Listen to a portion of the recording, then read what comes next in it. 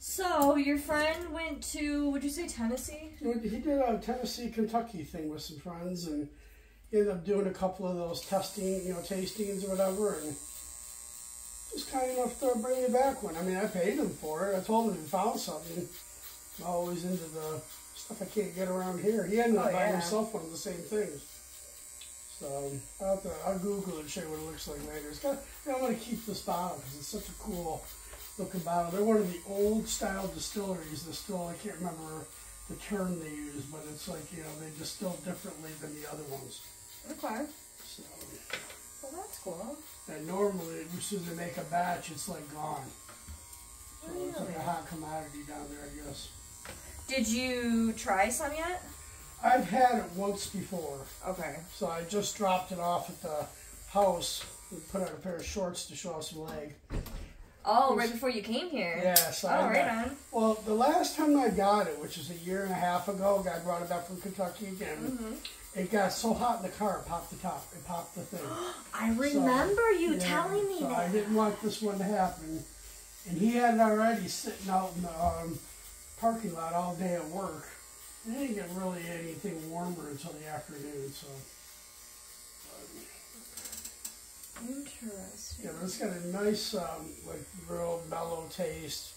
It's good, on the rocks or neat, however you want it, but it's got a distinctive flavor that, like, so a couple citrus notes and some other things.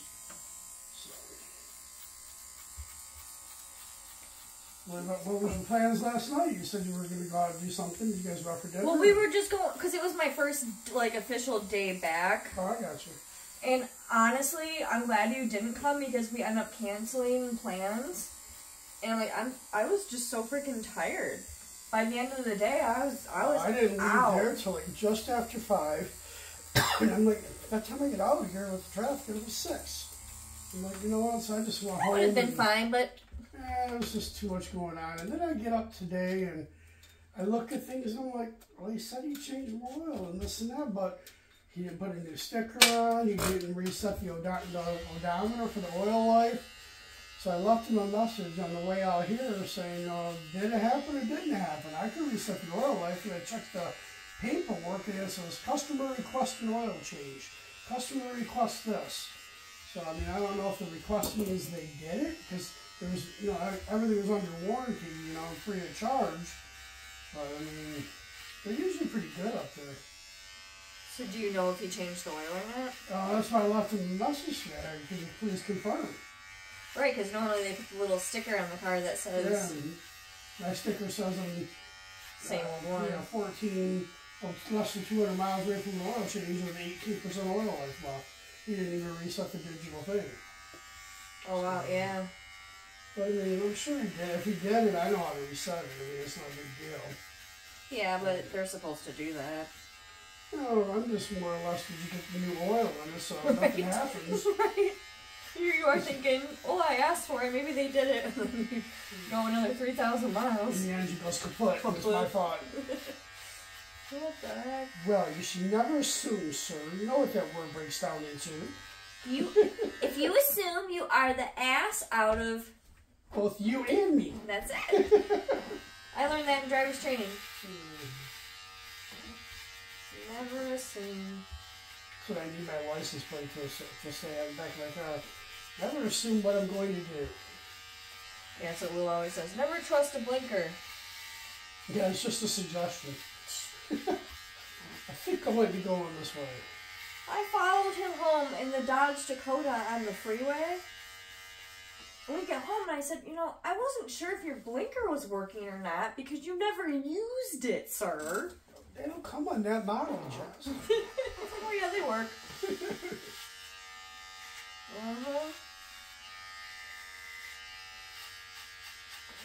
So, yeah, Grandma's good. Got to go see her. Yeah, at first I forgot, and then I remember when you said, every day is Groundhog Day. Oh, yeah, that's right, dementia. Yeah. Yeah. But hey, she gets to meet you every day. Well, that's the thing, and, that's what's so cool about it, because I have been around the whole time that she's been, had this sickness, and when she was in the nursing home, I was there at least once a week, This long-term, they're usually better with, right? What do you mean? Long-term memory, they're better with. They lose the short-term memory first, right? Yes, exactly. So she remembers. You're in her mind, you're in her memory still. Well, and it's one of those things, like, she can't really place. When I was in the nursing home, she always called me by my name, but now I don't see her as often. But, like, she says, I forget your name, but I know I love you, kind of thing. Oh, that's sweet. Yeah. And I don't mind. You know what? I go with the flow. Is there anybody else in the family that have the same thing? Is it hereditary, or do you know? Yeah, her mom had it. So it's hereditary? Yep. And then I can notice it in other family members where I'm like, whoa, you're really losing it. But it's one of those things, it's a very long, slow progressing illness. But my aunt and uncle, they do a fabulous job with her. Well, it's good that she's not frazzled or, gets, kind of irritated because of what's going on. I mean, she seems like she's a happy-go-lucky type of person. She is, but it's all how you handle it. Because there are moments that she's confused all the time. She's always going to be confused. But with somebody like that, you have to have a lot of patience with, and you can't, the worst thing you can do is try to correct them or get frustrated or yell at them or say, don't you remember, because they just can't. So you just got to go along with it. If you're Joe one day and George the next, then whatever. Or if you're hey you, well, it's close. You go with it. You don't go, no, it's the worst thing. And the worst thing about it is the people who just, like, don't go and see her, don't care, think like, well, she doesn't remember me anyway, so forget that she's a human. Yeah, I mean, what's going on there? I mean, did so many things for you, and I'm sure she sounds like a very giving person. Now you're just going to cut her out because of this? Mm-hmm. People prove who they are. Yeah, for sure. And I think that's what frustrates my aunt the most, is like the people who don't do anything and should. It's like, you know what? So is that her mother then? It's her mother. Okay. Mm-hmm. And your mom's mother, right? So my dad's mom. Oh, your dad's mom. Yep. So this is your dad's sister that's taking care of. Yes. Okay. Yes. His baby sister. Okay. The youngest one. So that's another great thing, is like my grandma has no idea that she lost a son. Oh, yeah, that's true. It's a blessing. How about your aunt? Did they make it up here for anything, or did they just stay down there taking care of her? Well, we weren't doing a funeral. I thought you did like a ceremony or something. Yeah, just a celebration of life. And honestly, at this point, because I haven't really talked to many people and I'm trying to reach out, like, hey, do these dates work for you? I might not do it, or I might just do something with just my dad's girl, me and my aunt. There you go. Honestly, like... Just you, Will, and the people suck. Yep, that's it. They did a celebration of life for my cousin's son. Well, I don't know if I told you. I had to go to one a couple weeks ago. No, 26 years old, died of a rare cancer. What? Yeah, he lived for a little over 3 years. So it was something they normally get as kids in the single digits. And they normally, the last couple of years, he got it in, would have been early 20s. So him and Christopher graduated from the same graduating class at the same school. I'm so sorry. Yeah, I mean, it was sad. I mean, my cousin comes up, hugging me because, I lost my brother when he was young, and she's like, I never wanted to join this club. I go, sadly, I don't think there's a choice of whether we get to join or not. They've got better things and other things planned for them. Yeah, there's really, you know what, sometimes it's like, you wish there were comforting words, and sometimes when you try to comfort somebody, the best thing you can do is just say, I'm sorry. That's it. Because... I just said, not exactly. I know it's tough to lose a kid, but if you need anything, all you gotta do is ring up. Yeah. And I watched her take my dad down, and then my uncle, who was, married to my mom's sister, I watched him break down, because that was his oldest grandson. Even the strongest of people into things like that, it just tears them up. Everybody's got a breaking point, right? Oh, yeah. That's awful. Well, it's just, it's not natural. It's not how it's supposed to be, you know. Yeah, and then, you know, I'm they sorry. had an open casket. I mean, you know, I just didn't know what to expect, but it wasn't. He looked, I mean, like a claymation thing. And Danielle, you know, she's into all that stuff, and she went with me, and my mom and dad, Jordan still, you know, he can't even drive.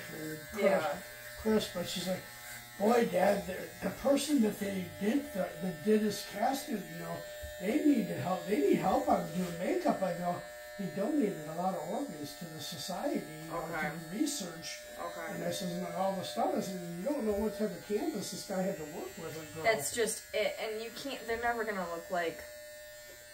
Very few funerals, open caskets have I been to where I'm like, wow, they look really even good. like the last picture that they sent out, that, you know, when he had passed that night or whatever. Yeah. He was like with a blanket on, and, you know, just, he didn't look like himself. So I'm glad when they did. Wait, they sent out a picture of him when he was really sick? Oh, I got it in here. I could show you what it looks like. But anyways, I'm sorry, I know what. It was maybe just something. I mean, it was maybe a few weeks before. He checked himself out of the hospital. Lasted a few days because he wanted to be at home. But anyways, it's just. I'm glad they had the pictures of him when he was younger. Yeah. You know, and doing well. They had it of his marriage and, you know, this and that. Oh, he was married? Yeah, he was married. So. And his husband was there, and I mean, they were married less than a year, I think. Wow. Oh, I'm so He was sorry. trying to do whatever have you, and they decided that they couldn't put their life on hold anymore, so they did what they did. And it's a nice thing. They went a trip to Switzerland, did something over, so they got to do a few things. That's nice. Yeah, it's still, man. It's like, you're just in, I mean, one thing I just said to my family, I said, cancer holds no, you know, doesn't discriminate race, sex, anything, or age. I mean, it'll take all comers, right? You know that for a fact. That's it. Yeah, but that was my biggest thing, and because I had all control when my dad passed. It was like everything was on me, and which is fine. I don't mind, but there was a few things that I was like really put my foot down on, and I wanted other people's input because I don't want to be the only one making decisions and upset somebody, you know. Yeah, for sure. I knew he wanted to be cremated, and he didn't want a traditional funeral.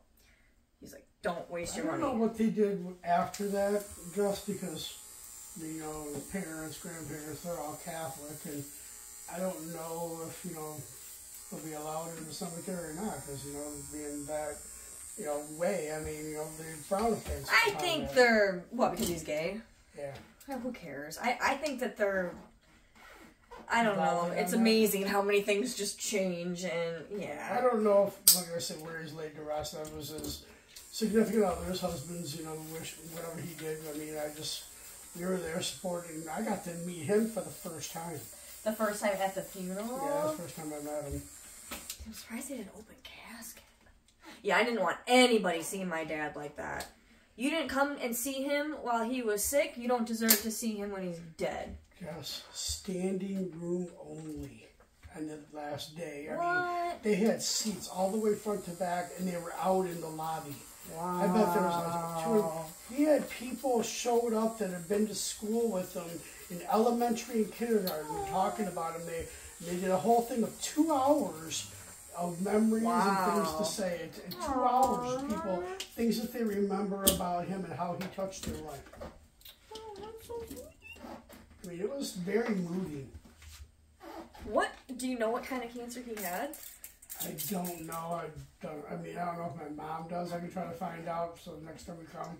It's a children's type thing. Normally, they're like 3, 4, 5 years old. They don't make it to see double digits. So when he was diagnosed with stage 4, or was he fighting it for a really long time? He was diagnosed with stage 4.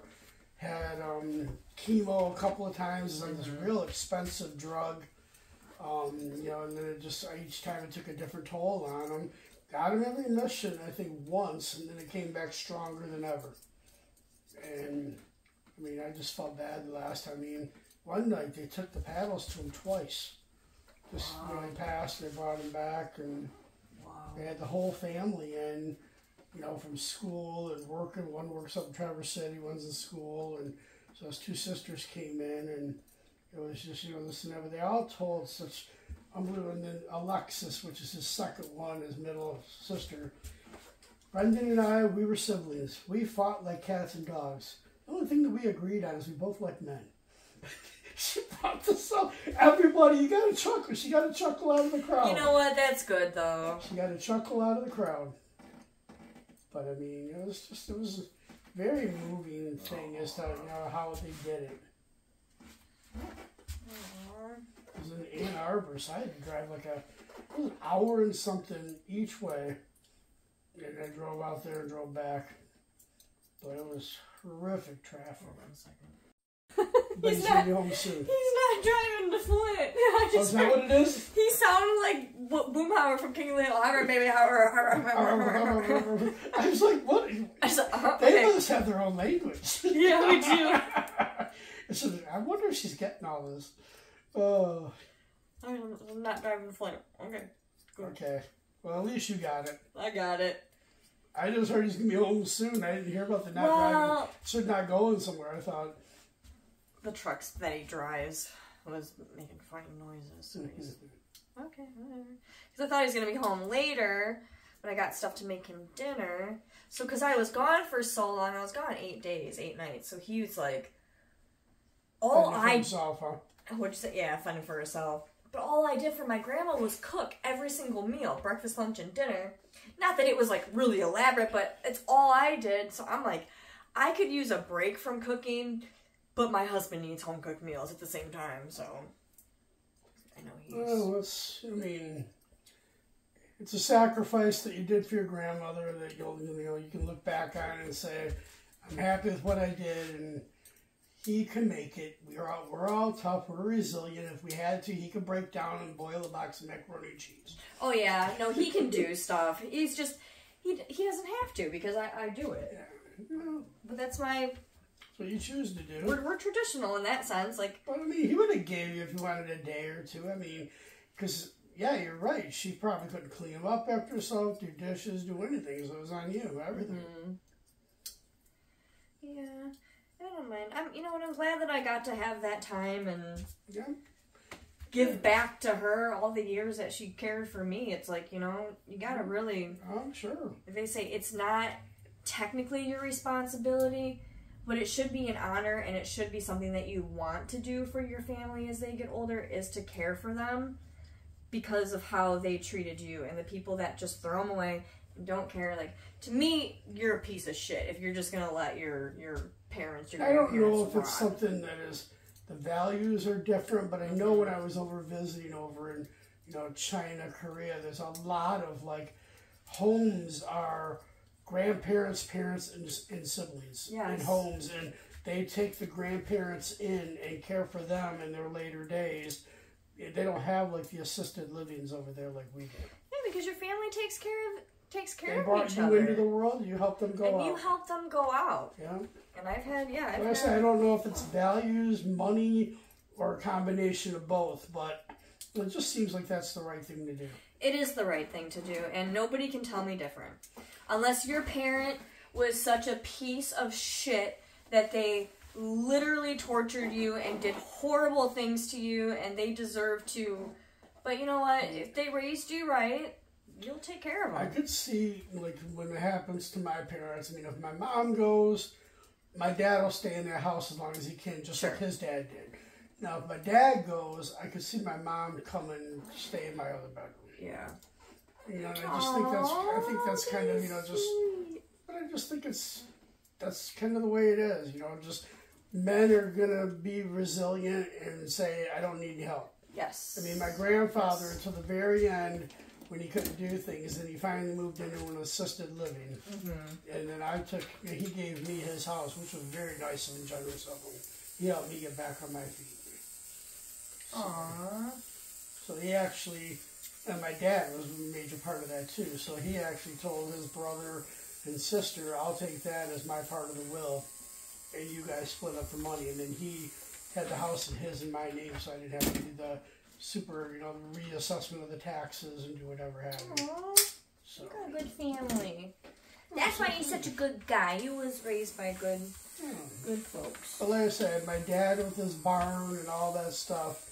Because, you know, my mom a couple of times has said, you know, we should do something like what Don's done. That's all we need.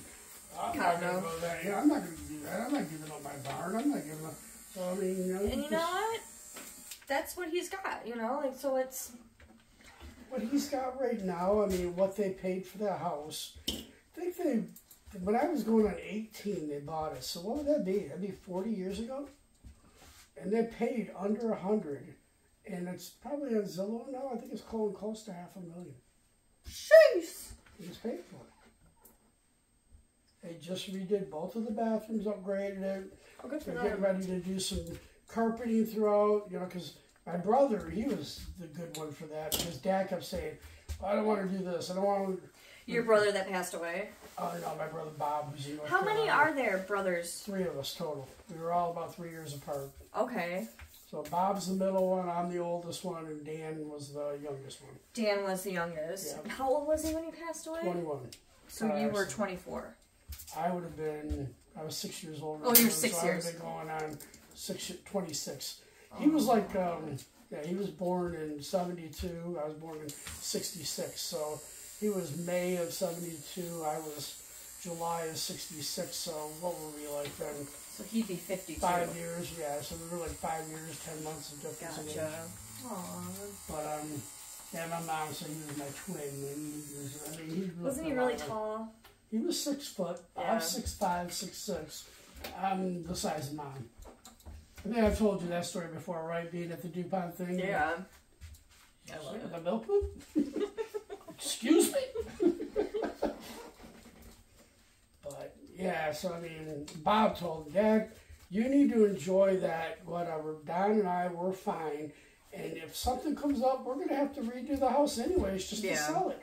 So do it and enjoy it. Because my dad was like a miser, like trying to not, I don't need that, I don't want to spend this, I don't want to do that. But they love now. They walk in, shower, everything, I mean, just like I do. I mean, it's like, yeah, enjoy yourself. Well, that's their home. So it's like... Exactly. I'm Enjoy sorry I yourself. made you a lot of work, kid. Sheesh! I'm sorry I left you. You should have flew to Chicago. I would have cut your hair. Yeah, so my grandma, when she walks out of the bathroom, my aunt's got a picture of my dad there, right? I go, Grandma, who's that? She goes, oh, that's one of my uncles. And yeah, I love it. I love the circumstances, how that... Honestly, when you see the blessings in everything, there's a lot more. There is a blessing that she doesn't know what happened and it can't hurt her right now. She's got no idea. She got enough going on. Yeah, that she don't know. You know? Well, I mean, I guess that's one of the surprises of that whole thing. You don't know what's coming at you. And you know what? You're not within your wherewithal to even understand it, which I guess is a good thing for that. I mean, a blessing in disguise, as you said. And she even... When she sees Will, too, she's, I think I see your face before. I like you. You know what I mean? Like, she'll just see, like, she knows that she likes him. She knows that she loves me. She's always, I love you. I love you. You're the sweetest. You're the best worker here. Oh, jeez. Now, where is she age-wise? In her 80s? She's 83. Her mom was 83 when her mom passed away. Same thing. In my memories of my great-grandmother, her mom... Everybody says that great-grandma was just the sweetest, kindest, most, like, calm person. And I don't have those memories. I have the memories of when I was, like, 8 or 9 when she passed. And she was just a wackadoodle. You know, she had dementia. She would take pizza and she would try to cut it up with a pen. Or... grab the remote and try to call somebody. So you were younger. Yes. That's the one thing, I guess, my kids, because my mom and dad were the oldest on both sides of their family, and then I was the oldest in my generation. I have kids that are older than my youngest cousin. Oh, okay. So my aunt and uncles are just 5, 6 years older than me. Oh, wow. Wow. So my kids knew their great-grandma and their great-grandpa when they were teenagers. Okay. Now, they lost one on each side. My grandma lost her husband, which was my mom's dad, to a heart attack. He was in his late 60s, so they never knew him. They didn't know their great Wow. on my dad's side. And she was the one that took her darn iron skillet with her everywhere she went. She could make anything in that damn iron skillet. But she always took care of her boys. You know, that was her and my dad's mom and dad always came down when it was you know, they were gonna go do something, and they stayed the night. And yeah, we had everything. We had pancakes, homemade macaroni and cheese. She could make everything. Fried chicken. Everything was done in that skillet. Grandma, Yeah. we love Grandma. Rest her soul.